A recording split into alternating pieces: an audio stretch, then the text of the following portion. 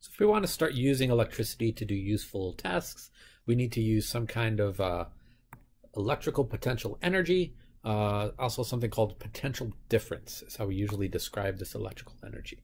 So we have something called electric potential. And the electric potential has a very specific definition. We'll define it in terms of an equation. Change in V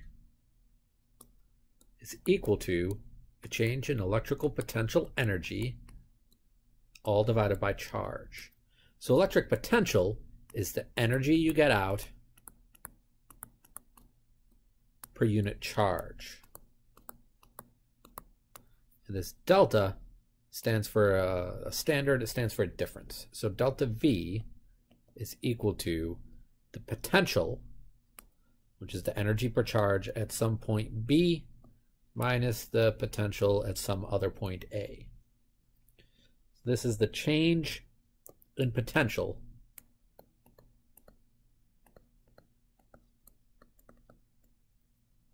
to move a charge between 2 points.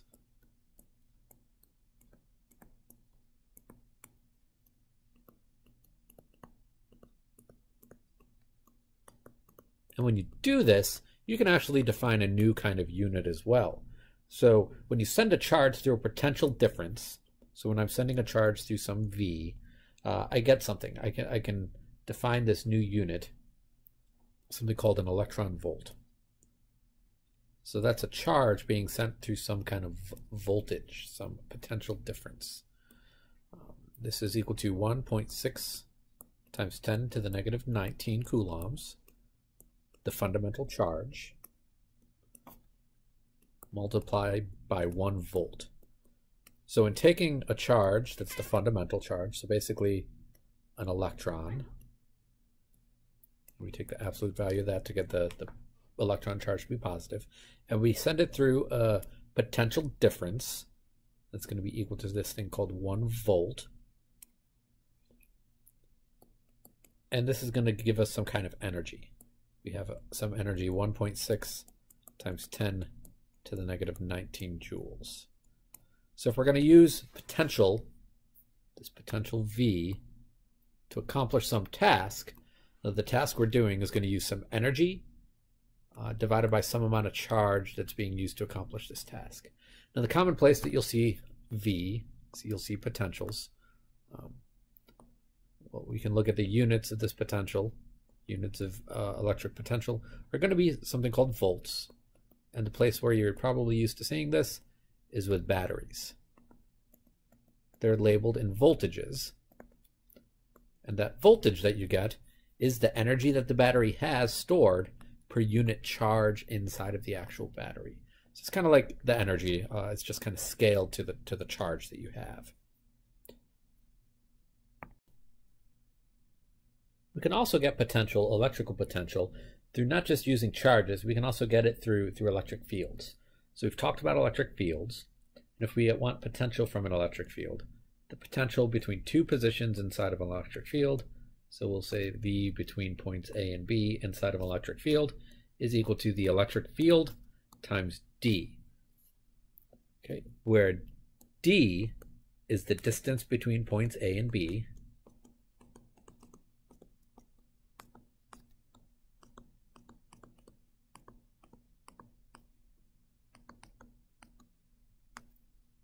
and E is a uniform electrical field.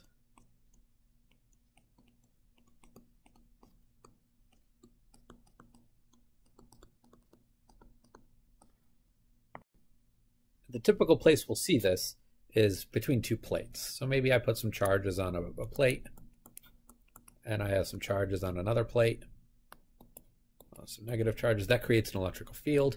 The electrical field goes away from positives and towards negatives. So this is an electrical field that I'm creating between these two plates. And the potential that exists between these two plates is going to be based on the size of this electrical field and then the separation of the plates, how far apart they are from each other. So maybe this is all the charges on plate A, and this is going to be the charges on plate B. Okay, so that's one way that we can write potential. due to an electrical field. We can generalize this a little bit so that it works in more than just this little parallel plate kind of situation. So we can generalize this to a definition of an electric field, where an electric field is equal to negative change in a potential divided by a change in position over which that potential takes place. So again, the V is the potential, which is the energy per unit charge, and the delta S is the change in position over which that potential takes place. So that's a change in position.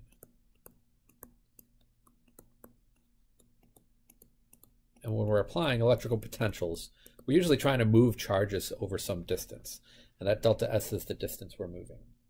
Something to note is that the electric field is going to act in the opposite direction to the electric potential. We get that from that negative sign that comes out front.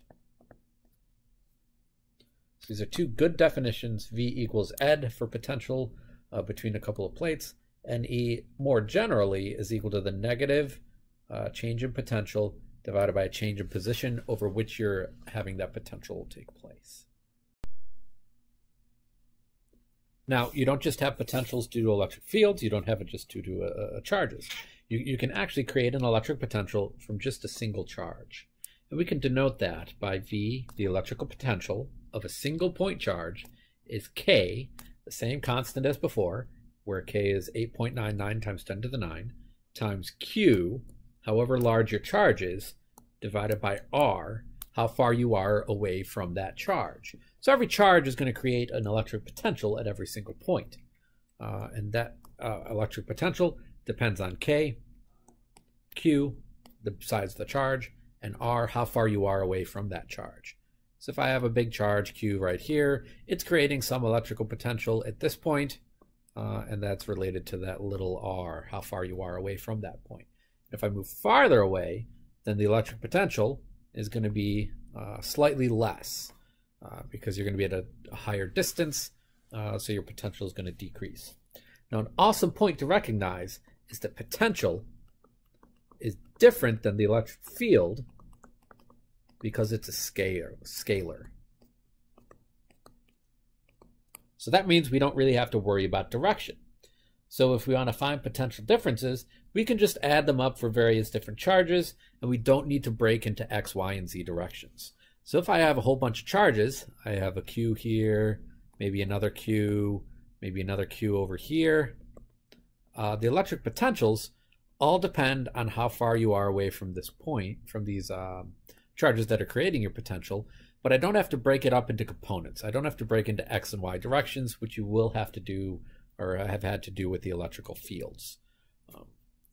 So directions, the direction, X, Y, or Z, for the electric potential, that doesn't really come into play. Direction doesn't matter. You can straight up add these numbers. And that should make sense when we think about what the electric potential is. The electric potential, again, its most basic definition is basically the energy per charge. And if we think about what energy is, energy was a scalar as well. It had no direction. So it makes sense the potential has no direction either. So we can further understand potential by thinking about it in terms of other kind of electrical quantities we've talked about. We know about electric fields. We also know that potential has lines that are associated with it. So we can write down the equation for electrical potential due to a point charge. V is equal to K times Q divided by R. So I can write down my charge. Here's my positive charge. I can write down the field lines. The field lines for this all point away from this charge. Remember, electric field goes away from a positive charge and towards a negative charge. So I'm just drawing a few lines pointing, we use the phrase radially outwards from this single charge.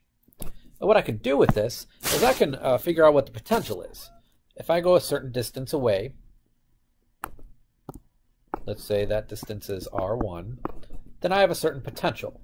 And it doesn't matter which line I go along, as long as I go around that same distance. So if I go R1 down, I have that same potential. I can go R1 over, I have that same potential.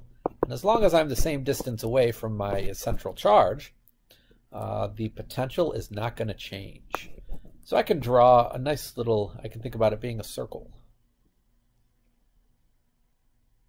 So as long as I'm on this circle, I'm always the same radius away. And I can draw another line that's a little bit further away, so a slightly bigger circle.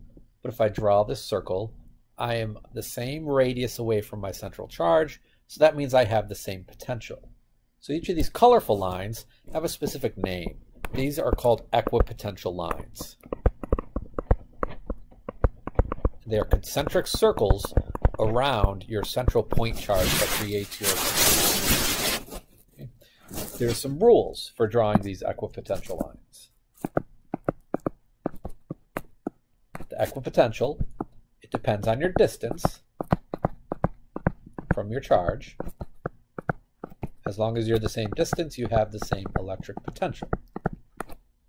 And if you look closely, you'll see that this is drawn in concentric circles. So a circle gives you an equipotential. And we'll also notice that at all points, the equipotential has a specific angle relative to the field line. The equipotential is perpendicular, so it's at a right angle to your field. And we can see that in our picture. So here I have my equipotential line, and I have my field line. If I draw the angle there, that's 90 degrees. So I've got my field line going up, and at this point, my equipotential line is going left and right, so I have that 90-degree angle. And I can do any of the field lines. I have my field line going kind of off at an angle. So there's my field line, there's my equipotential line, and if I draw the angle there, it's going to be 90 degrees. The equipotential line is always perpendicular to your electrical field line. Now, our modern society is based largely on using electricity, so we want to know how to actually use and access this electric potential and this electric potential energy, more importantly. Our modern life kind of depends on this. So how do we access it? How do we store it, and how do we use this energy? Well, there's a device that we've created that's called a capacitor. And a capacitor has the ability to store charge.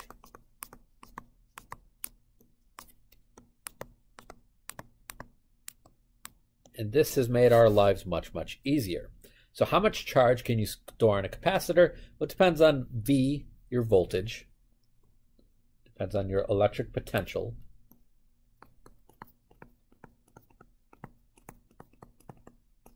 Which again, remember we describe with this word voltage. It's the number you see written on your batteries. And the physical aspects of the capacitor. Something we'll call C. Okay, so the amount of charge we can get depends on the voltage and the physical aspects of the capacitor. We'll label this with a C. We'll call this the capacitance. And the capacitance that you're going to have is going to be based on what you make your capacitor out of. It can be based on the size of the capacitor or the geometry, how you set it up, how you create your capacitor, and the kind of materials that you make your capacitor out of. And since this is physics, we love equations. The equation we're going to use to describe this is the capacitance of something is equal to the amount of charge that you can store, all divided by the voltage that can be applied in charging that capacitor. So this is what your book likes to use, what most books like to use for describing capacitance. I like the Home Shopping Network, so the equation I like to memorize is Q equals VC. This is easier for me to memorize. My mom always used to shop on QVC, and it's the same equation. It's just reshuffled around, do a little bit of algebra, and you'll see that these are equivalent. Okay, so let's talk a little bit about the sizes and geometries of these capacitors and how that comes into play.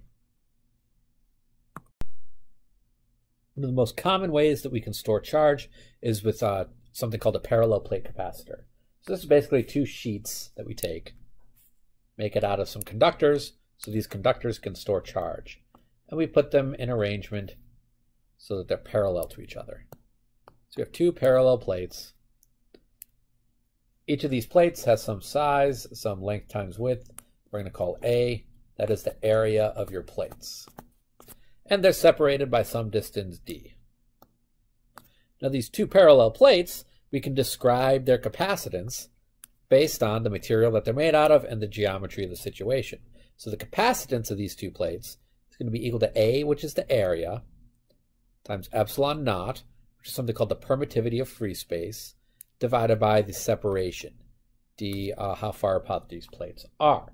So we can use this to make parallel plate capacitors. And if I want to make my parallel plate capacitor a little bit more useful, I can actually put some stuff in the middle of it. So instead of being empty space or air, I can insert some material. If I start inserting material into this parallel plate capacitor, my capacitance is going to change. My capacitance is going to be equal to the Greek letter kappa, which is like a kind of weird looking K, times the area times epsilon naught, all divided by d. And this kappa is something called a dielectric constant.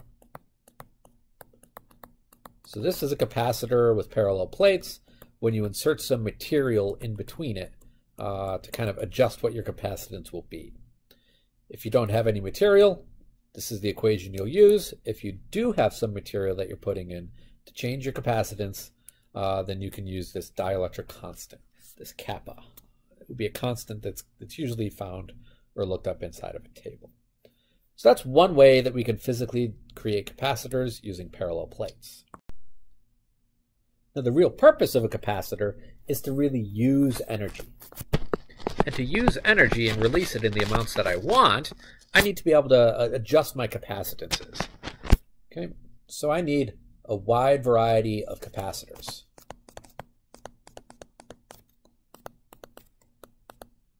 I might need 5 capacitors that have a strength of 5. I might need capacitors that have a strength of 10. And I might need capacitors that don't exist, that don't have a value that actually exists. So I need to be able to get any capacitance that I want.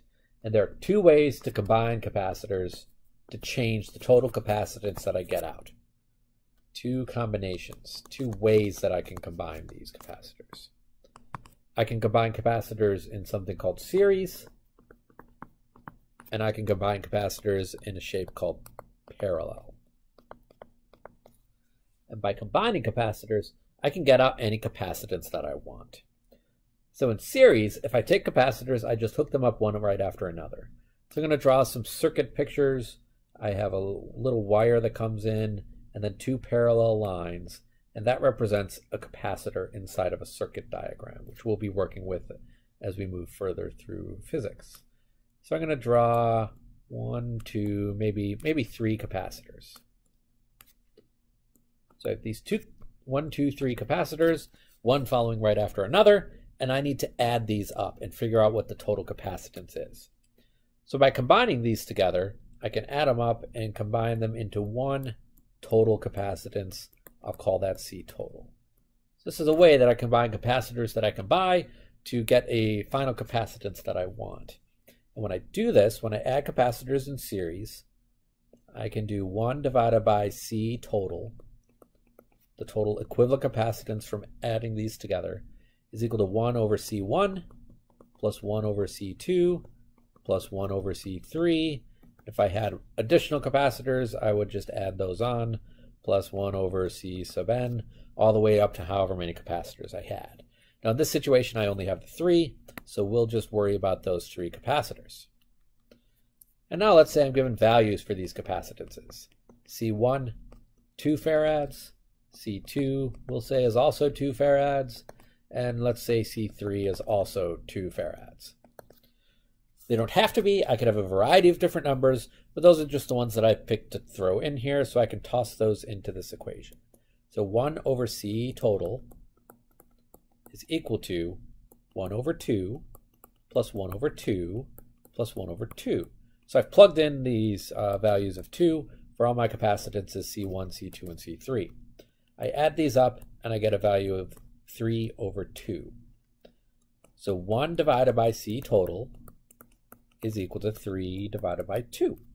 Now I need to find what C total is. so I need to do some algebra. I need to kind of solve this for C total. Right now I have C total on the bottom. I want to get it to the top, so I can cross multiply it over. So I multiply both sides of this by C total. So my C total cancels on the left-hand side, and I end up with 1 equals 3/2 times C total. Now I want to get C total by itself, so I need to multiply this side by 2/3. Multiply one side, I have to multiply both sides. So if I look closely at what I'm doing, by multiplying by 2/3, I'm canceling these 2's, I'm canceling these 3's, and on the right-hand side, I end up with just C total. And on the left-hand side, I end up with 2/3.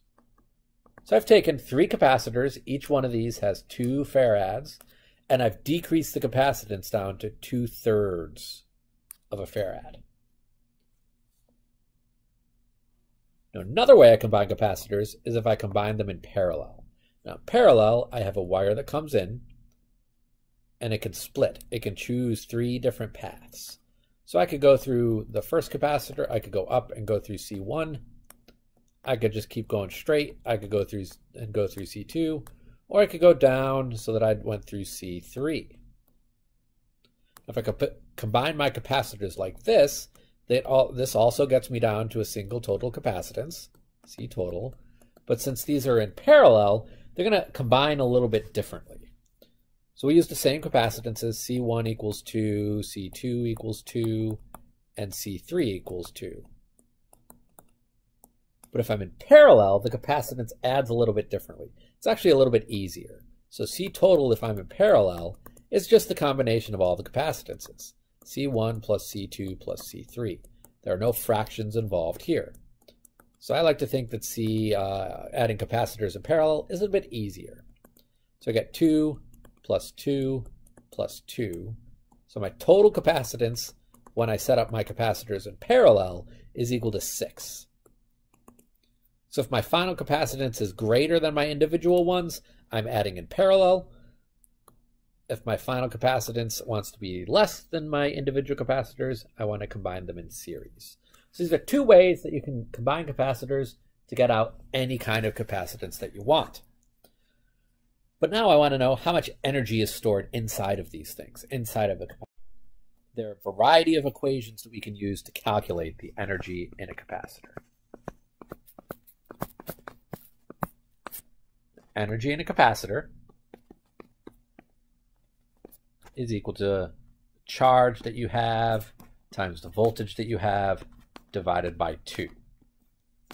But I can recognize that there's an equation for capacitance if I want to know how much energy I have inside of a capacitor, where Q is equal to V times C. So I can take this Q and I can plug it in right here for my Q and my energy equation. So now I know that my energy is equal to V times C times this V all divided by 2. So all I've done here is I've taken this Q, I've taken that Q is equal to V times C, and I've plugged it in. And when I do that, I can solve this out, and I'll see that E is equal to V squared times C over 2. So this is another equation that I can use for capacitance, for energy inside of a capacitor. But there's yet another equation I could use. I could also use E is equal to Q squared over 2C. And I've just derived this. I've plugged and chugged some of these other equations in. So I'm getting rid of V. So here all I've done, I found V is equal to Q divided by C. And then where I have my V here, I plugged in Q over C to get this final result. You should kind of do that at home and make sure you can do that kind of algebra step. All of these things, these are all the same equation. They all represent the same thing. They all let you solve for the same values. It just depends on what variables you want to use. And you should be able to do this kind of algebra at this point in a physics course.